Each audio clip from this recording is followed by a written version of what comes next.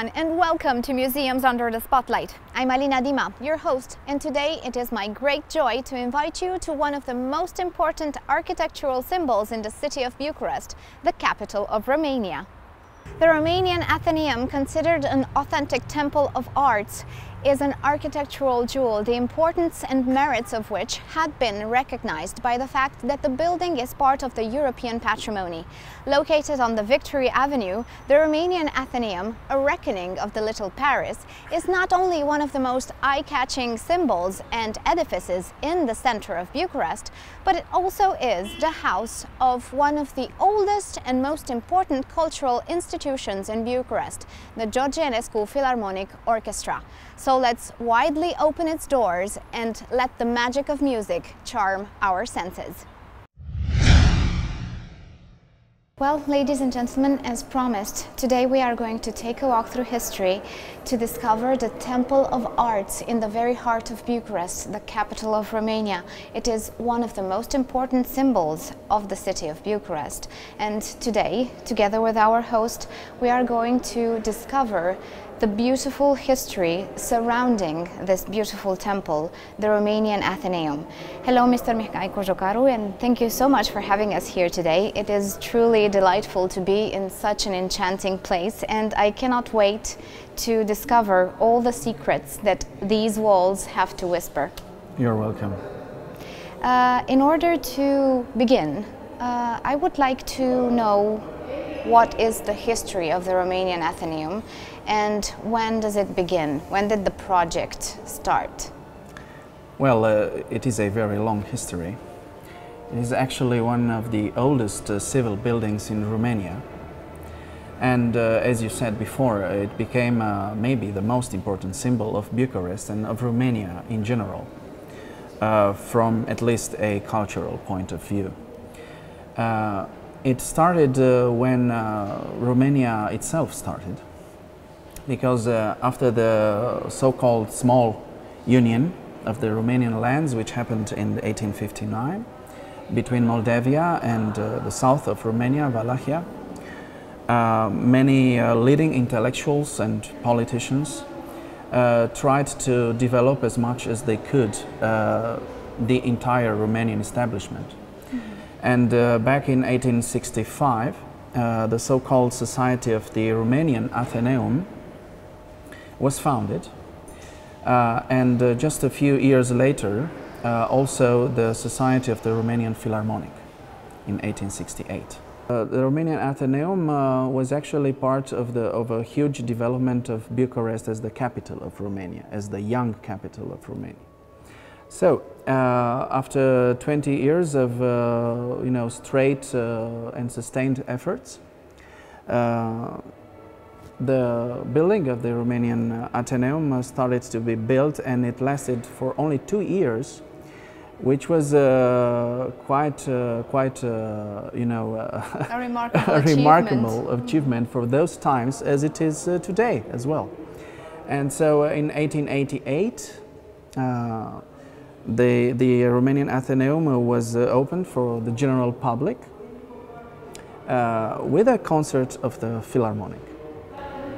But I believe that we have to mention one of the most important topics related to the beginnings of the Romanian Athenaeum in the context of Romania becoming a monarchy, because Prince Carol I of Hohenzollern-Sigmaringen had just come to Romania as a request of the Romanian politicians, and he quickly afterwards became the first king of Romania.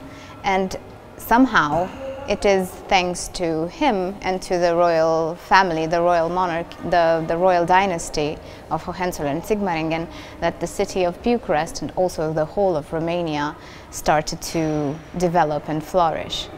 Right.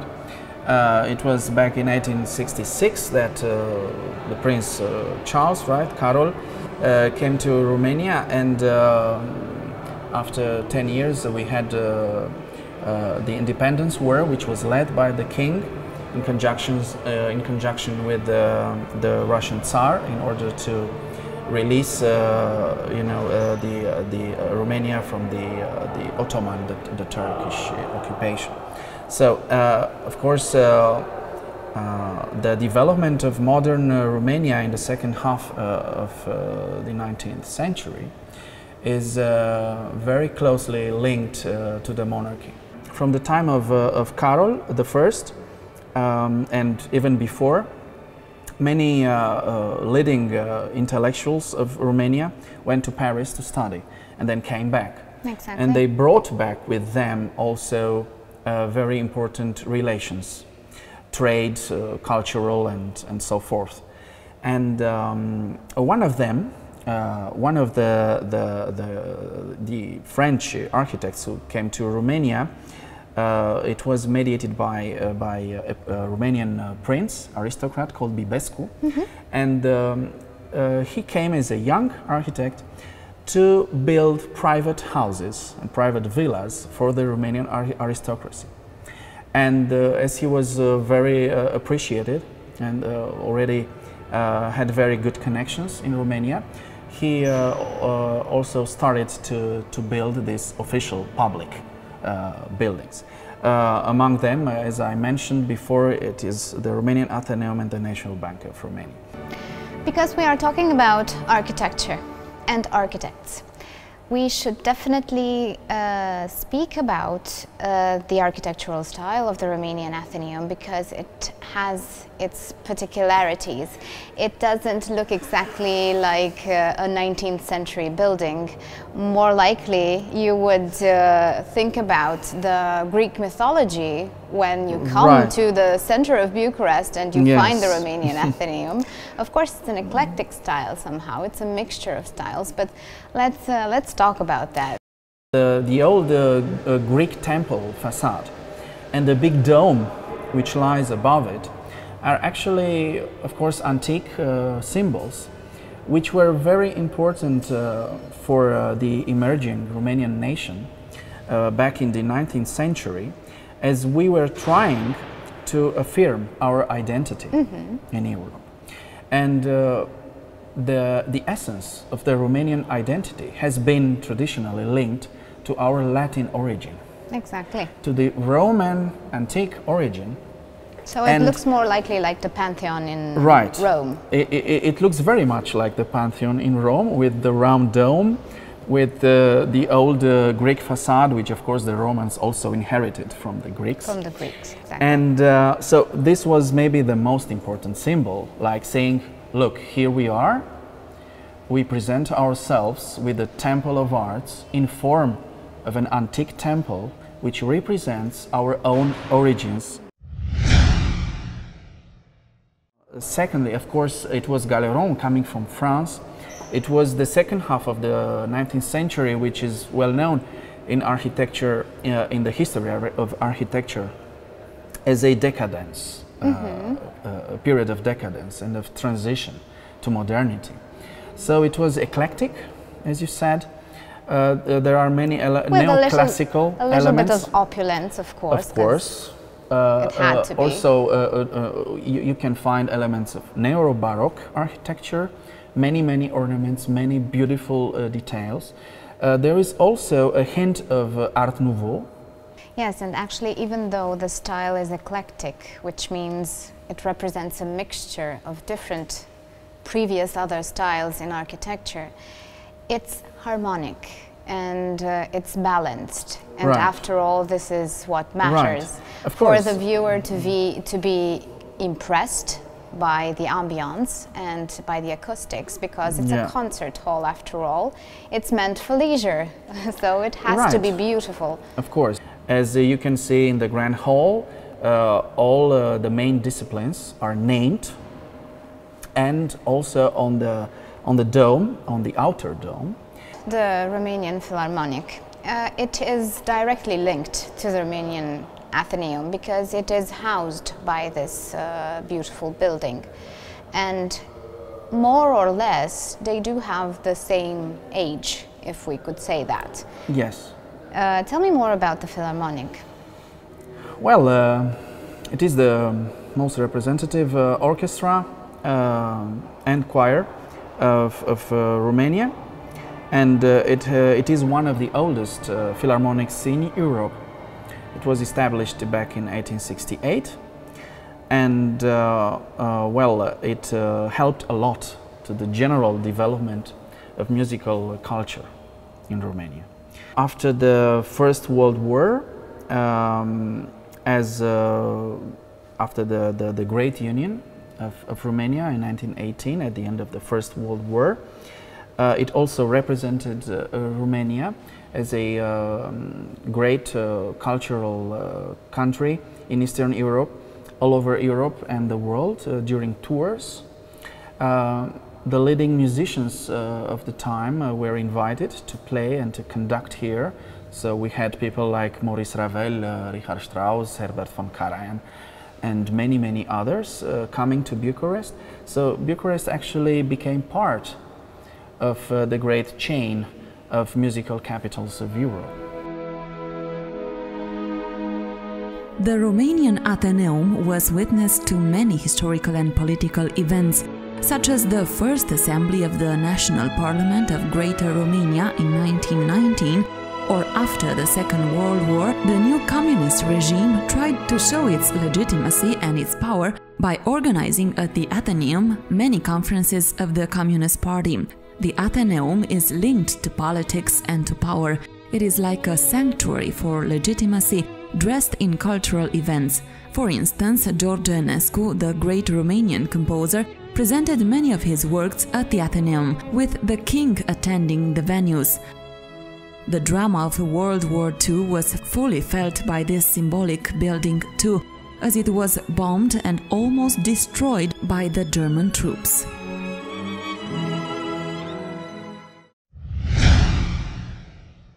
I would like to speak about another very, very interesting thing that is happening right inside here, besides the concerts.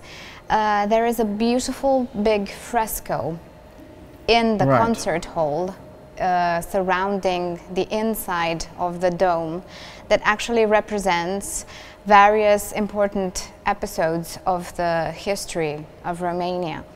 So let's give some details to our viewers about the fresco. It is true that the main building was built only within 2 years, but all the details, all the other parts of the building which are meant to house art exhibitions and so-called popular universities for the general education, and even a cinema in the basement, were actually built in the next decades. So it lasted for a while. And the fresco was actually one of the last things to be made. Of course, it cost a lot of money. And the Athenaeum was basically built by public subscription. This is also very important to say, as it was really built by the people, but not in the ideological way, you know. So for the fresco, of course, there was a great need for money.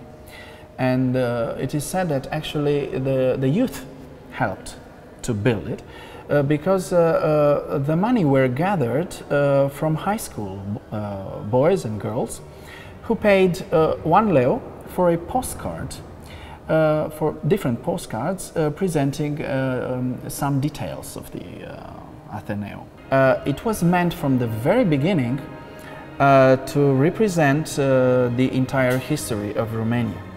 It's Daco-Roman roots, the arrival of Traiano, the Roman emperor, the Roman conquest, and then little by little the general rise and development of the Romanian people in its different provinces.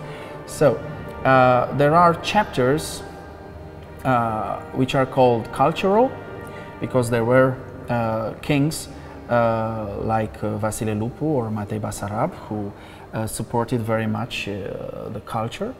There is a chapter called the Crusades, because we had kings back in the Middle Ages who fought fighting against the Turks, yes. And the Ottoman conquest, and we have this kind of scenes, so many battle scenes, just like I guess in the history of any other country. The modern part of the Romanian history deals with, of course, the most important events that took place by the times when the Athenaeum was actually built. So the monarchy, the Hohenzollern monarchy is very well represented, the King Carol I, the independence, the War of Independence, and after that the Great Union, after the First World War with King Ferdinand and Queen Mary. After World War II, the entire fresco was covered by the communist regime, because the ideology changed abruptly and they didn't come to terms with many of the symbols depicted on the fresco. So, instead of just covering it partially or deleting the aspects they were not fond of, the party decided to cover the whole fresco. Only after 1966, during a restoration process, the leaders of the Communist Party decided to refresh the fresco also, and so it was revived and uncovered for the general public. The link between the Athenaeum and the monarchy in Romania, in modern Romania, which actually helped create Romania as a nation, as we know it even today, is the royal family, is the crown. The symbol of the crown related to the Athenaeum actually means the birth of our nation. So they cannot be kept separately, which means there has been an evolution through time, throughout the years, between the royal family and the Athenaeum, starting with Carol I. Yes, as I mentioned before, the king, as a honorific member of the society, Ateneul Român, and later King Charles II, as the head of the foundation of Prince Charles, supported very much the building itself and all the events that took place here. And so already in the 19th century, all these representative buildings of Bucharest have been linked to the monarchy. As you walk inside this building, you can see some mosaics right at the entrance behind the columns, representing some of the legendary kings of Romania. And the last one is King Carol I. If we talk about really contemporary times, when King Mihai came back to Romania after the revolution, after all those also very dramatic and very ambiguous things that happened from a political point of view, he also attended the concerts here.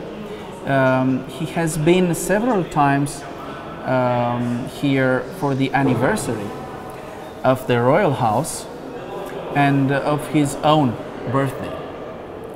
And there is a lodge right in the center of the hall, which is called the Royal Lodge, which is traditionally reserved for the royal family. The Athenaeum plays also an emotional, role, and it occupies an emotional place in the heart of Romanians for all those reasons.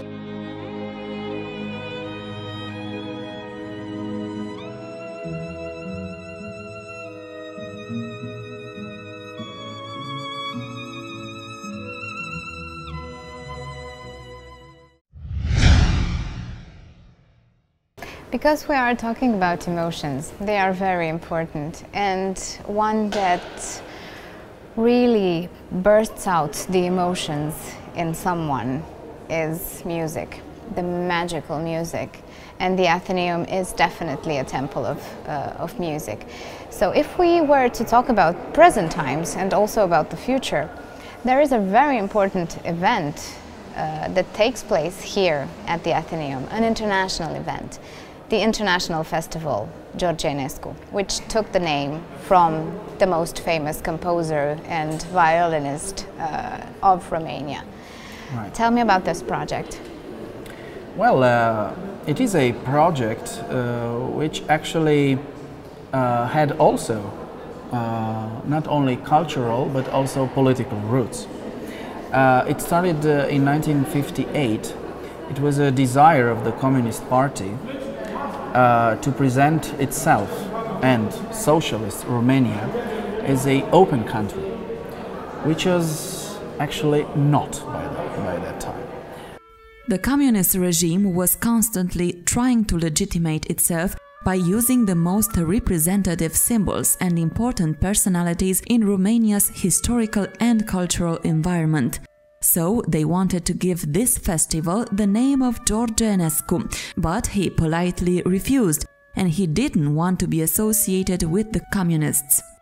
After Enescu's death, the party decided to use his name and image for its own purposes. At the beginning of the 70s, the party decided to close the festival, and it was only starting with 1995 that the festival regained its international importance, and since then it became more and more relevant, to the extent that today it is considered one of the greatest music festivals in the world.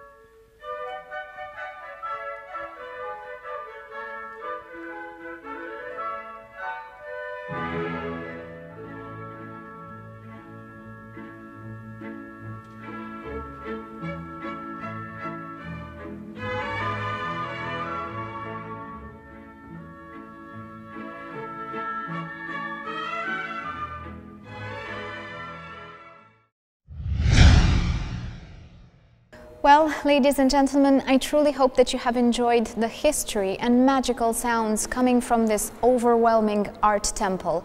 And I guess that you can consider this as an open invitation to attend a concert at the Romanian Athenaeum. Until next time, remember to make your life a beautiful story.